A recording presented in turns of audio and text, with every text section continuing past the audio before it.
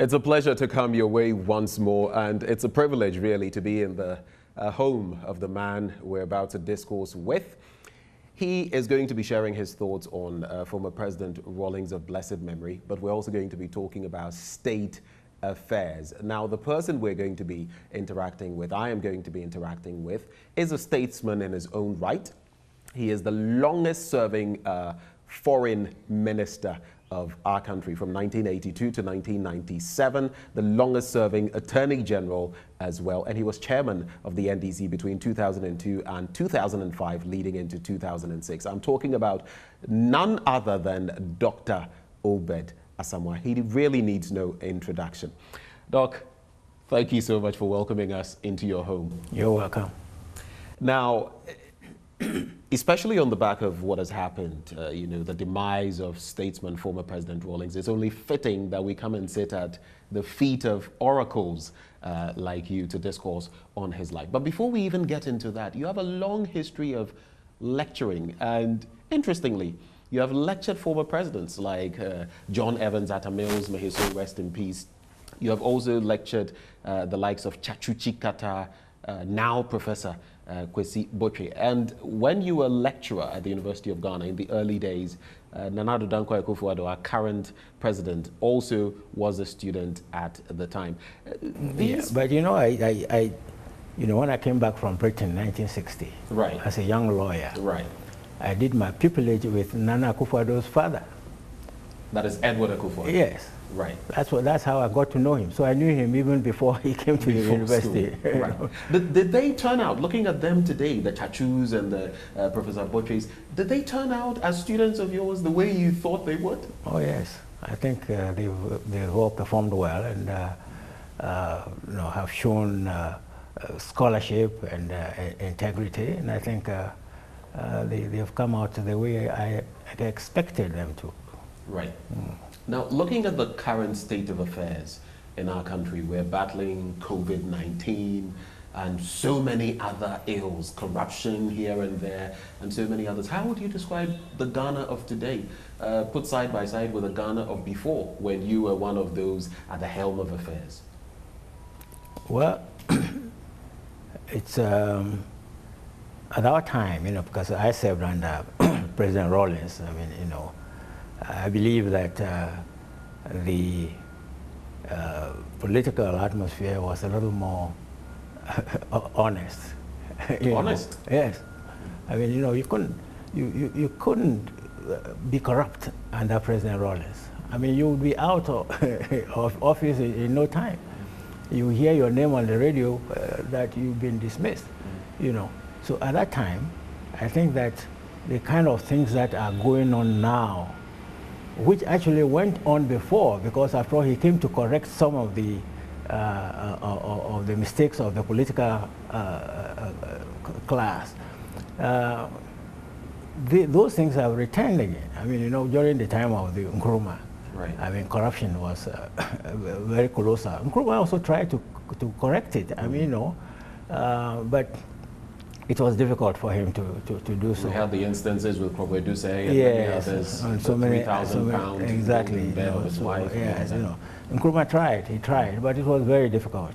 When you have a situation of people of nouveau-riche, people who've come to wealth for the first time, they tend to grab with both hands and feet, and Nkrumah tried, but it really didn't work too well. Mm-hmm. And then, of course, we had the interruption of the soldiers. You have the NLC coming in, and then then a champion coming in, and of course then you started having the corruption of the military as well. Right.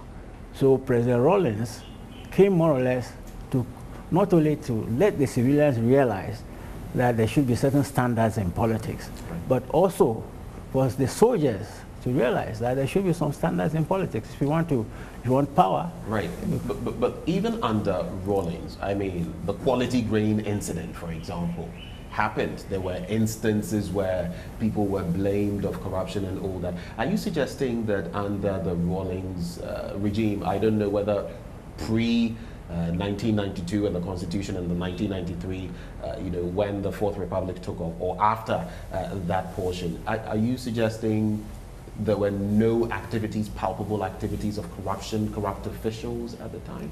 Well, there were some allegations about corruption, but it's not like you can find now. I mean, you wouldn't have found a thing like Ajapa and JJ, or you couldn't have had a thing like the Airbus business under JJ. It didn't happen. But the quality grains case, there were some allegations that there was some corruption or something, but it wasn't really proved. But people were jailed for that.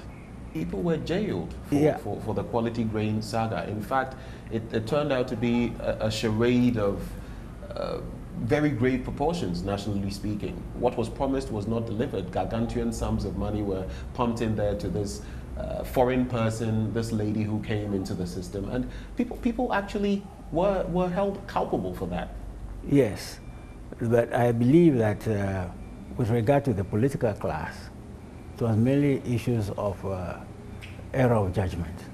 Right. You know, I mean, for example, that woman that came in, and then the whole state was dealing with her, and everything was put down. You know, it was wrong. You know, but I think that people had good intentions, but I think they used the wrong actors to achieve those ends. There is a saying that the road to hell is paved with many good intentions, and sometimes the people who serve under a president end up, affecting him or her in the decisions they make. But especially because you bring in a Japa, and we were going to talk about it, but since you've started off on that tangent, let's do, and maybe Airbus as well. A lot of CSOs have said that this entire arrangement, when it comes to a Japa, might be an Ejabone system because there are so many flaws, apparent flaws. In recent times, we've had the special prosecutor, Martin Amidu, also come out to say in his risk assessments that there was bid rigging with regard to Imaran and data banks involvement, and a whole hodgepodge of matters that do not smack of the right processes being followed. Yes. What is your take on the Ejapa deal? And even as you deliberate, do you think we should be sending it back to Parliament, or should we do what the NDC and the CSOs are saying, abrogate it, throw it out? It should be abrogated and thrown out. I mean, really, this is one of the most obscene acts. I mean, the process, the people who were put on the board, the incentives that were given to people for the roles that they played, and then the whole idea, the economic aspect of it. I mean, after all, you were going to get about $120 million yearly from your minerals. Now, you've just somehow put all that together and, put it out somewhere for so many years. You would have been better off taking the $120 million every year for many years instead of, coming out with a program whereby you would only be getting about $500 million. I mean, I've listened to some of the analysis, and it says that within 2 years, if you look at the royalties we get in this country per year, within 2 years, we should be getting around the $500 million that we're staking our royalties against. Yes. So, but you spoke about, those on the board and all of that. Let's talk about Asamoah's son, for example. Is it not a matter of merit qualification? He is one of those, and it's been said. Gabi Asare Tridako and others in the MPP have said that if he is qualified, let's let the person do it. What is the problem with that? Well, was there open competition? That is the issue. They suggest there was. Well, and that he qualified, having gone through the systems. Well, they will have to demonstrate to us, because there are so many others who are qualified who never heard about it. So I think that is where the problem is. Right. But I think that that whole deal has to be thrown out. I mean, really, taking it back to Parliament is a waste of everybody's time. The special prosecutor, though he was not meant to do this, also added that he suspects, in fact, to quote him, he surmises that government official one is John Dramani Mahama. I'm sure you followed the Airbus scandal and everything to do with it. How do you feel about that? Well, there isn't any specific mention of him, of John Mahama. Although if you read the report and all that, it's kind of points at him. But you see, those who were held accountable in Britain were admitted responsibility, but on condition of more or less anonymity. I mean, they didn't have to mention that A got this or B got that, you know. But in any case, that whole project was under the NDC government, and somebody within the NDC government was responsible for getting that money. So, I mean, there's no way NDC can escape responsibility, you know, for it. I mean, so there's no extricating the NDC from the No. I can't see how they can extricate themselves from that. One thorny matter that has come up, and I subscribe to it, I feel that if Mr. Special Prosecutor, and he's called prosecutor for a reason, if he has enough grounds to believe that the former president is government official one, which would put him in a compromising situation, then the time is now, even before the elections, to follow the legal processes. But he has also said that it's a national security situation, and he feels he should allow the elections to go on. But what if the people of Ghana elect John Dramani Mahama to become president again? Is the special prosecutor now going to prosecute him, so to speak? What should be done before? Now, I want to take the legal mind on this one. Yeah, but see, that is the thing. I have not concluded positively that it is John Mahama. But if he were? If he were, the question is, would you have the evidence to be able to prosecute him right now? You can't. You can only get the evidence from the British fraud office, and they will not be able to. They won't tell you that, you see. So it's going to be very difficult to prove your case, and that I think is the problem of Martin. I'm quite sure that if he had the evidence to prove his case, he would take action. So you feel he doesn't have the evidence? He doesn't. To get the evidence, you have to get it from the British, and they won't give it to you. Right. Let's talk about this briefly before we get into Jerry John Rawlings, whom we're memorializing. The NDC lost monumentally in 2016 by some 800,000 votes. After that, there were moves to find out why the party lost and all of that. Do you feel the NDC, your party, and I know you at a brief moment left the NDC, formed the DFP, came back to join the NDC. Do you feel the NDC has learned the lessons it needs to have learned as a party ahead of election 2020? There are a whole lot of things I have problems with regard to the party. Like what? You see, for example, I told him so. I told Mr. John Mahama, for example, that I thought it would have been better for him to let the NDC elect a different person. You see, because if you have to look at the pattern of voting in Ghana, there is a tendency for the population to give each party at least 2 terms. Right. So JJ had 2 terms, Kufuor had 2 terms, Mills and John had 2 terms. So the likelihood, is that President Akufo-Addo will get 2 terms. Right. Now, if he's going to get 2 terms, then the next term for NDC would be 2024. Right. And if you have a different person now, that person will be marketed enough so that by 2024 he will be a household name. Right. Yeah. So that for me would have been the best way to approach it. So it would have been better for John Dramani Mahama, from where you sit, not to have contended again? From my point of view, he should not. Because assuming he goes and loses now, what's going to happen? In 2024, when we have a better chance, we are going to now market a new face. Right. But they have a certain Nana Jane Opoku-Agyeman as running mate. Don't you feel, even if they lost the current election... She's a new face. She's a new face. But she wouldn't be new after this 10 years. She wouldn't be new come 2024. Yeah, but then there are a lot of problems about that also. Because, you see, one of the arguments, for example, if you read Professor Ahoy's book, Working with Rawlings? That's yes, yes. Right. You know, you remember when the issue arose as to whether I should be the running mate to Professor Mills. The argument that they made to JJ was that when JJ was there, Professor Mills was his running mate, so it was a team of Volta region and Central region. Now, if Mills went, and I also became the running mate to Mills, it would be the same team, Central region, Volta region. But this is the issue. The point is that since then, Central region has always been on the ticket.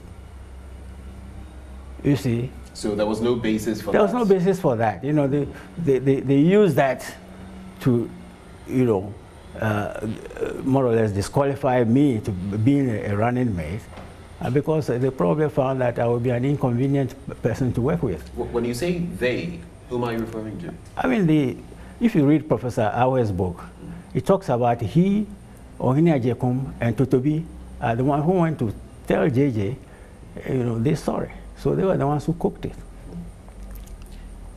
Let's talk about JJ. And maybe you started off on the right tangent. Professor Hoy's book is a bit of a scathing review of working with Rawlings. I mean, so many things are said in there that are unpalatable as far as the former president is concerned. Do you subscribe to what is written in that book? Well, I really think that most of what he said was true from my own assessment. I think where I would have problems with the book is where the impression is given that more or less JJ was responsible for Professor Mills's demise, because he kept criticizing him and wouldn't let him, you know, perform and that sort of thing. You know, but the point is this, that if you look at the facts closely, what JJ was doing was that he had got information from Mills that he was not well, he was in South Africa. And so he had wanted to step down. So JJ was working on that there should be then a replacement.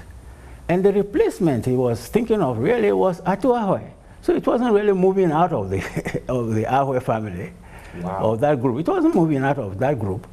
So it's a little, I think, unfair to create the impression that like JJ was being disloyal to Mills, whom he had promoted all along. I think that was unfair. And I think that's what I have my problems with that book. Right. Now, on the back of what you just mentioned, the Ahoys and what may have been said about you back then, and even with Rawlings himself, was there any bad blood between you, whether between you and Rawlings or between you and the Ahoys at any point in time? Not really. I mean, there were disagreements, of course. For example, the main issue was the suitability of Professor Mills as the presidential candidate of the party. Now, I had taught Professor Mills was a very nice person, but he didn't have the the iron discipline to run a country. If you want to run a country, you've got to be able to take some very hard decisions. You need to remember the case of JJ, for example, where one, I think Lieutenant Lee or so, killed somebody. Yes, and he was supposed to go through the processes, but because he was a relation to him, all the things that happened. Yes, but in the end, I mean, JJ approved his execution. But that was actually because it was brought back. The people felt that, no, other people who have been accused in the past, this is what has been done. It can't be different because this is your relation. So in the end, the council had to look at it, and JJ had to be the ultimate person to sign off, and he did sign off. Well, Professor, that Lee was not JJ's relative. Lee was a friend. Was said at the time. No, he was not his relative. He was just a friend. That Lee was the son of a dentist, an American dentist, you know, who was in Ghana at that time. You know, that's what I know. I don't think that Lee was related to the former president. Maybe at least not directly in terms of a bloodline, you know. So, but I mean, it must have taken a bit of doing for JJ to approve his execution. I mean, really. You need lacked that toughness. He couldn't. He didn't have that kind of thing. He's, you know, he's quite religious, and, you know, takes the attitude of a person who is compassionate and that sort of thing.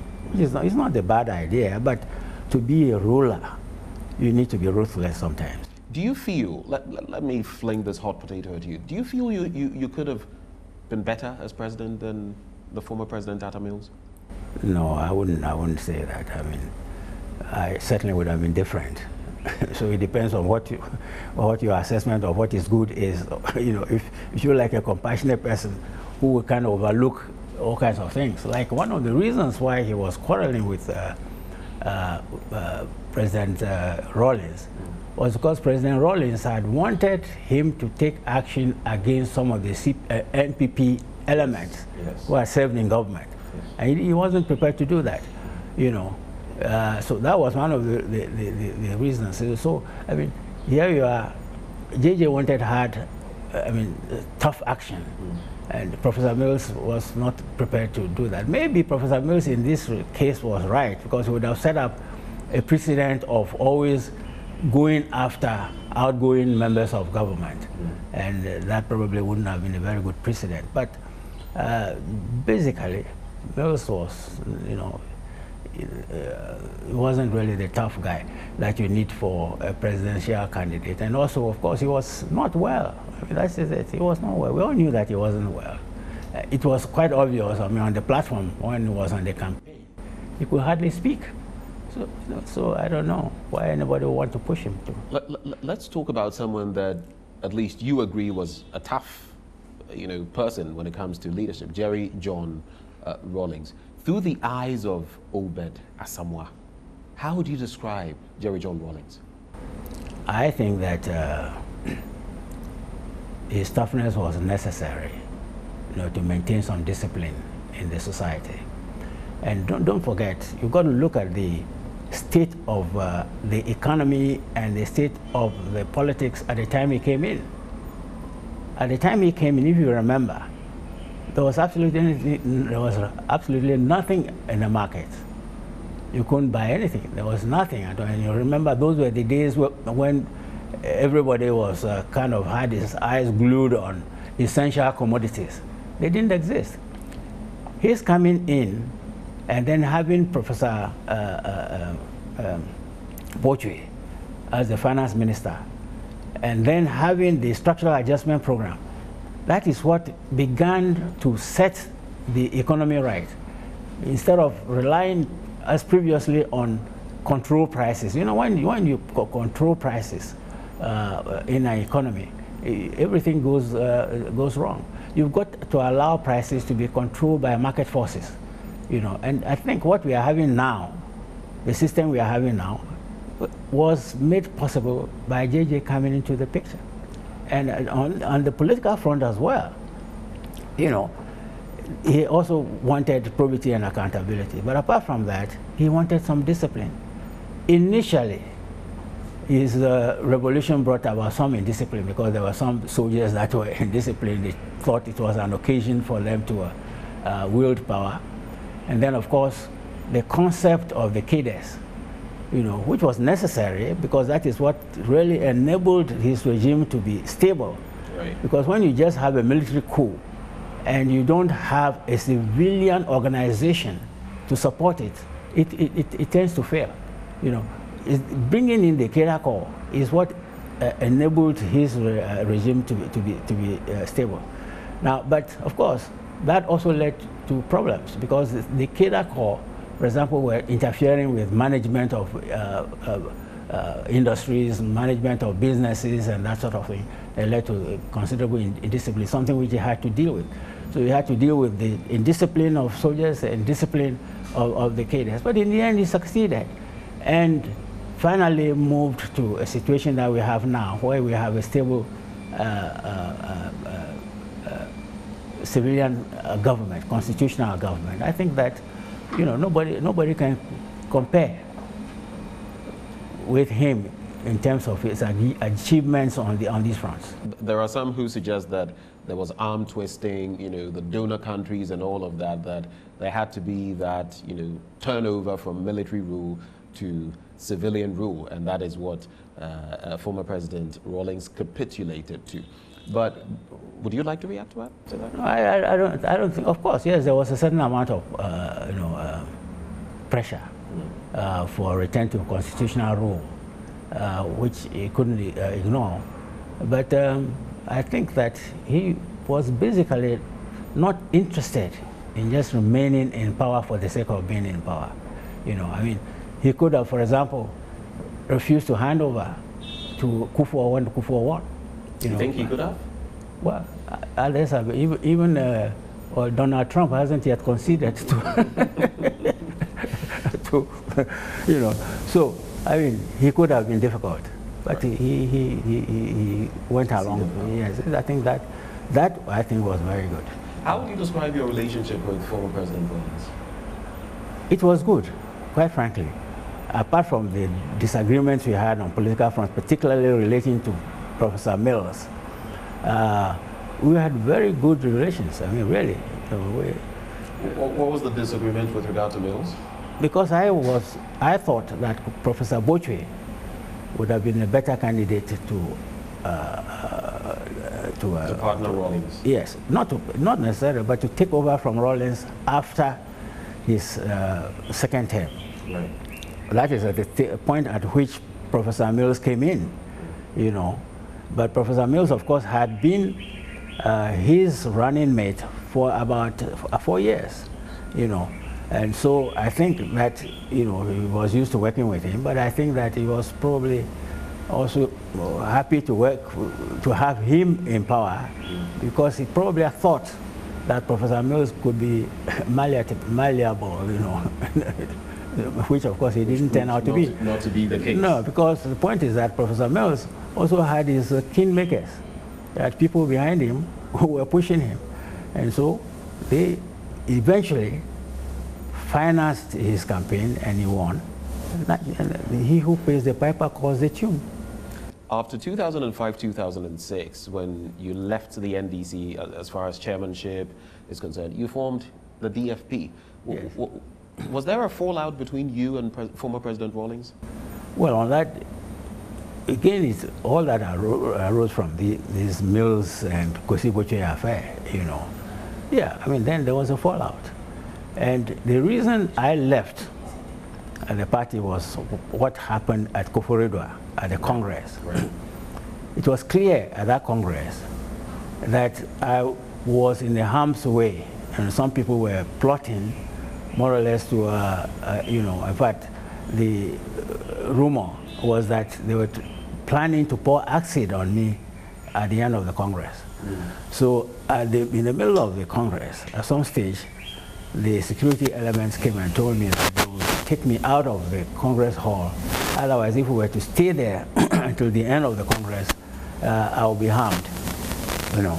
So at that stage, at that time, of course, you know, JJ was on the other side. I mean, it was with those who were against me.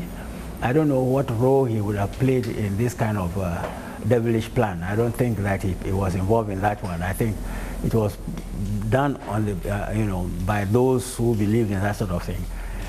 But, you know, those who did what they did to me in Koforidua were the very ones who also manipulated the Sunyani Congress against Jerry's wife.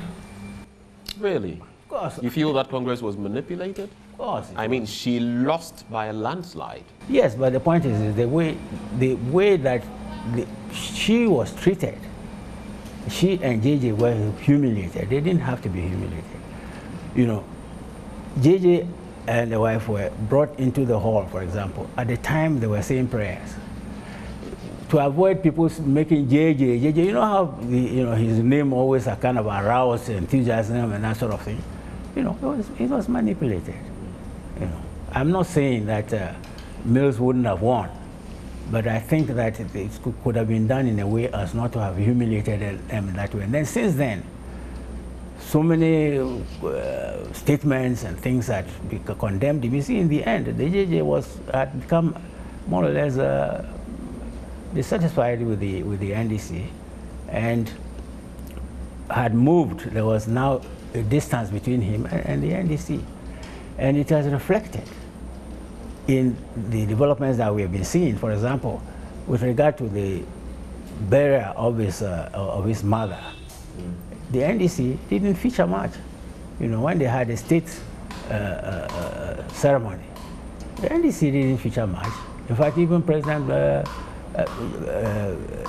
John Mahama didn't come to the State House. He went to Jolukofe. Wouldn't it be because of some of the scathing attacks, rampant attacks of the former president on the party he founded? Well, I don't know why he didn't come. I think that he should have come there. That was a state occasion. He should have come there. And in the end, he went to Jolukofe with a whole crowd of people, and looked like they were having a rally. You know, that I don't think was good. And you see what is happening now. Right. You see what's happening now. When they wanted to sign the book of condolence, they were told to go to the International Conference Center, to NDC, that's the NDC leadership. And they went there, and when they went there, the room was locked. And they said the book had been taken away. And then they were asked to come back on Monday. So they decided to go and open their own book of condolence at the party headquarters. Now that shows some very unpleasant relationships between the party and the Rawlings family. Some have suggested that it is not the party, maybe it is the other side, maybe the MPP. No, the MPP could not have done that. I think the MPP would be reflecting the wishes of the family. Right. On the back of the demise of our former president, there have been a lot of goodwill messages, nice things, tributes, flowery tributes, if I may add. But it can't be. There's no one who is all good. So from where you sit, what was the good, the bad, and the ugly of Jerry John Rawlings? Well, I think the ugly was the indiscipline that was generated by his revolution, and the fact that several people, lost their lives in the process. And over the years, you know, you had, like, for example, you remember the execution of these former heads of state, that sort of thing. You know, that I think was unfortunate. You're referring to the generals? Yes, the generals, you know. That was unfortunate. That was unfortunate. But do you feel the former president necessarily sanctioned that? No, I believe that he was probably under pressure from the other ranks. You know, that's what I think happened. I can't prove it. No. What would you remember him for the most? What is that one thing or few things you would remember the most when you think of former President Rawlings? I think his honesty and his honest belief in the good of the country. You know, I believe that he had very good intentions. He was selfless. You know, it's not like where you get politicians leave office and they are very wealthy. He never acquired any wealth. You know, in many ways, he was like a Nkrumah or a person like Castro. You know, which was a very good thing. I mean, you don't often find leaders of that nature. So that was good. And I must say that on the personal level, if you get close to him, he's very pleasant. He was very pleasant. You know, I mean, you could make jokes, you could make crack jokes, you could laugh, and you know, I mean, I remember, for example, I hadn't been to his office for over 20 years until recently, when the Council of Elders was considering how to constitute a new executive. And you know, previously what we used to do was to make sure that we had candidates from all the regions so that the executive looked balanced, you know, which we don't have now, because we couldn't do that. And actually at that stage, at one stage, JJ himself was suggesting that we should go back to the old system, so that things will look balanced. So the Council of Elders appointed a committee, of which I was made the head. But before we started performing, he had issued some statements somewhere, which was, his usual boom things. So I was a little offended. So I said, well, look, I don't want to operate under this kind of circumstance. So the Council of Elders said, look, you go and discuss the issues with him. You see, now when I went to his office, for the first time for about 20 years, you know how he introduced me? He introduced me to some gentlemen. They said, Obed Asamoah is a dictator. So I really? said, yes. Former President Rawlings referred to you as a dictator. So I said, between you and I, who was more of a dictator? He burst out laughing. So it was a joyous occasion in the end. Wow. That's the sort of person he was. He said it out of, I mean, he was just making a joke. He knew that he was more of a dictator than myself. But Did you actually think he was a dictator? Well, I mean, to some extent, if you're ready to be a leader, you would have sometimes just to put your foot down on certain things.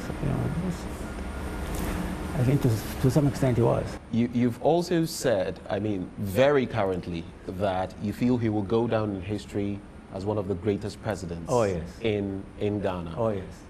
Do you think maybe apart from Nkrumah, he's the best we've ever had? I think so. In terms of the transformations, I think he is, yes, he would go down as the best we've had so far. I mean, apart from Nkrumah. Nkrumah certainly was a towering, personality.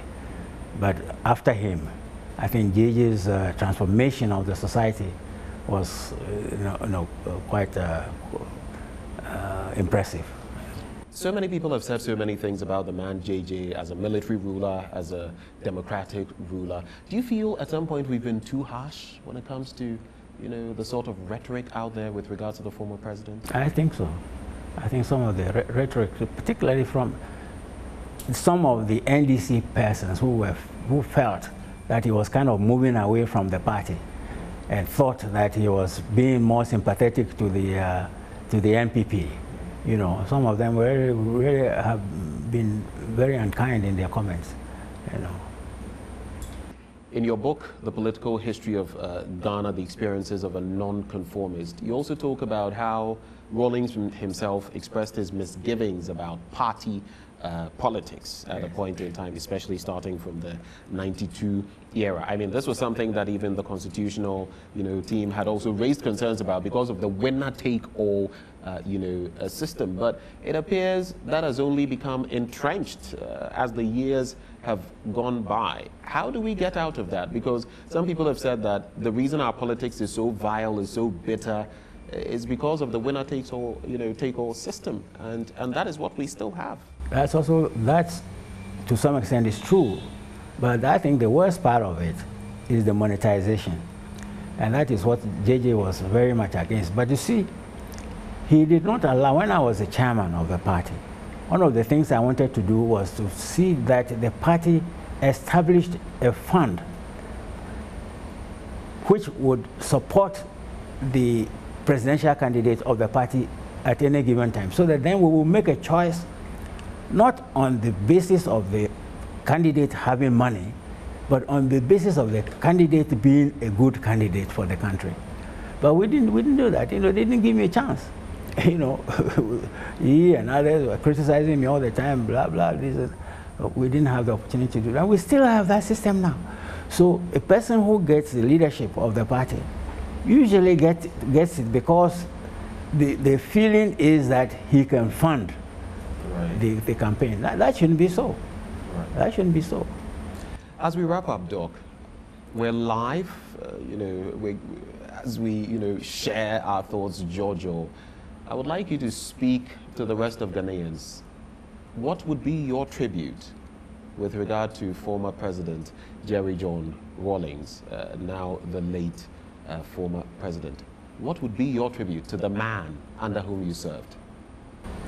My tribute, more or less, has been implicit in the things I've been saying, that he brought fundamental changes to the society, and that people should look at the good with the bad. I mean, they should have a balanced judgment about him, and that a balanced judgment really will be favorable, and it won't be the kind of judgment that some people are making now. I think we should be fair to him. That's what I would say. Dr. Obed Asamoah, thank you so much for actually engaging us, for hosting us. You've been a wonderful host. Thank you so much. Thank you very much. Thank you. And this has been our interaction with the longest-serving foreign minister, longest-serving attorney general in our republic right here in Ghana. Also, the chairman of the NDC between 2002 and 2005, Dr. Obed Asamoah. Thank you for your company.